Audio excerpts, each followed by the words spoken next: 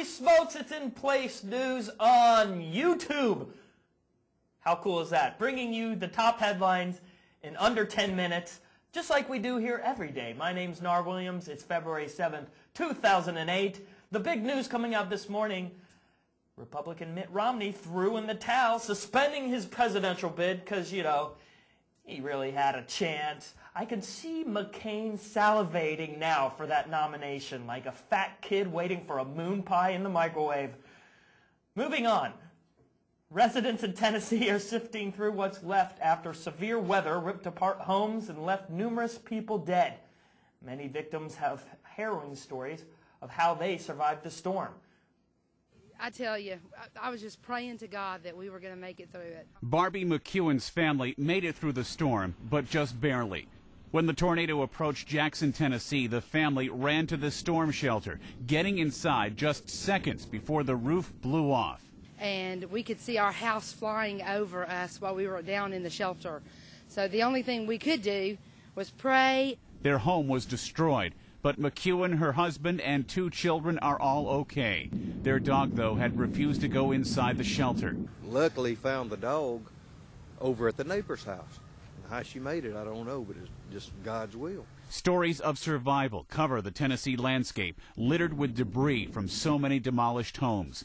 This is the aftermath from the nation's deadliest barrage of twisters in almost 23 years. Homes ripped apart, vehicles tossed in the air, entire trees smashed apart. In Lafayette, the Clark family was sifting through what was left. Most treasured, family pictures. The storm was especially frightening for the children. Me and my sister were already in bed, and my daddy ran in there and told us to get up and get in the closet. It was about 10:20. And we jumped in there, and all of a sudden we heard some noise. We heard a big roaring sound, and the house was shaking from side to side. Then it felt like the floor collapsed and the walls and fell on my sister. The next thing I know, we're all flying up in the air with the house. And then I got knocked out. That's all I know. Other neighbors were finding debris from neighbors' homes in their yards. That man's barn, he had a big barn up there. I think it's some of that, but I don't know what all the tin is up there. I didn't think we had that much tin. President Bush is expected to visit the area Friday and meet with some of those whose lives were upended by nature's fury. It's really sad because there's nothing that's going to, bring back these belongings, and, we're really sad, but we're lucky to be alive. So none of this matters because it can all be replaced. Ed Donahue, The Associated. A standoff in the San Fernando Valley erupts in gunfire, killing 1 Los Angeles SWAT team officer and wounding another. This is the first SWAT officer killed in the line of duty. A veteran SWAT officer has been killed in Los Angeles after a shootout with a man claiming to have killed members of his family. The death is a first for this SWAT team. And until this morning, no SWAT officer has been killed in the line of duty, despite thousands of incidents this elite unit has responded to over the years. But despite the efforts of the hospital personnel here, 51-year-old Officer Randy Simmons passed away just after 1 o'clock this morning. Another officer was wounded. He is expected to survive. Police officials, along with the mayor of Los Angeles, passed along the news before dawn. This is a sad day here in the city of Los Angeles. The standoff was resolved, the ordeal ending with the gunman being killed by the officers. Our thoughts go out to the killed and wounded officers. A prep football player was drafted to a Pac-10 school. He had a choice of a couple of schools, so the press came out to cover his pick. It was all very exciting, but it was also poppycock. The douchebag was putting all of us on. And I decided that I'm going to be playing football at the University of California. For a high school football player, being recruited to a Pac-10 school, well, that's a dream come true. But in this case, it's anything but, because this offensive lineman made the whole thing up. I just want to say thank you to my family over there. I mean, everyone at this school has been so supportive of what I've been doing. This is Nevada resident Kevin Hart, Friday, accepting congratulations at a school ceremony. Here, Hart announced that he had been recruited by both the University of Oregon and the University of California, Berkeley. After publicly choosing to play for the Golden Bears football program, it turns out Hart had some explaining to do, as the announcement was questioned immediately. Hart quickly changed his story, saying he had been duped by a man he had paid to help promote him to college football programs. Detectives continued to poke around, and after that alleged promoter couldn't be found, Kevin Hart admitted Wednesday he was just pretending to live the dream. The high school student has apologized, and now the district attorney's office in Reno is deciding whether prosecution is warranted. Local school officials call the entire incident a shame.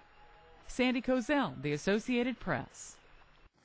There you have it, folks, the top headlines in under 10 minutes from InPlace News. And if you want more, we are streaming all day at iNPLACENEWS.com. You can watch us right there in our browser, or because we like to keep things simple and easy, you can download our free desktop player. The desktop player is it's free, it's easy, it doesn't take up much time, space on your hard drive. Hello!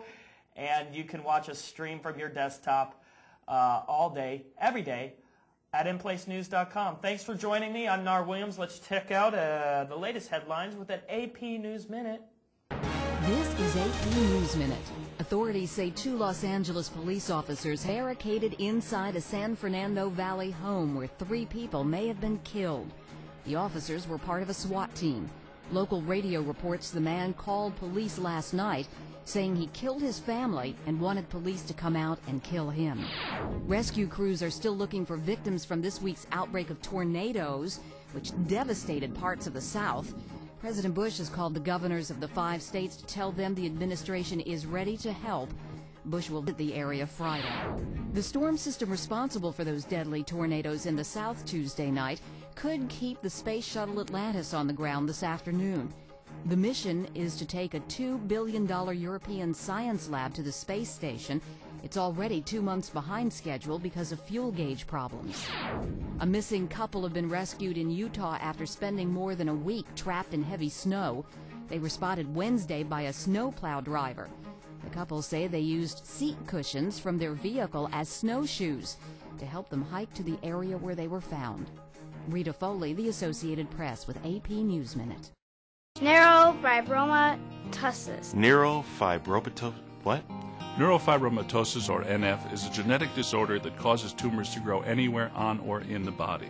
It can lead to blindness, deafness, loss of limbs, brain tumors, and severe disfigurement. 1 in 4,000 babies are born with NF, more than cystic fibrosis and muscular dystrophy combined. Right now there is no cure, but research is making progress. So let's try it again. Neurofibromatosis. Let me make it easy for you. Children's Tumor Foundation. Children's Tumor Foundation. The Children's Tumor Foundation, dedicated to ending neurofibromatosis through research. Let's all start saying it.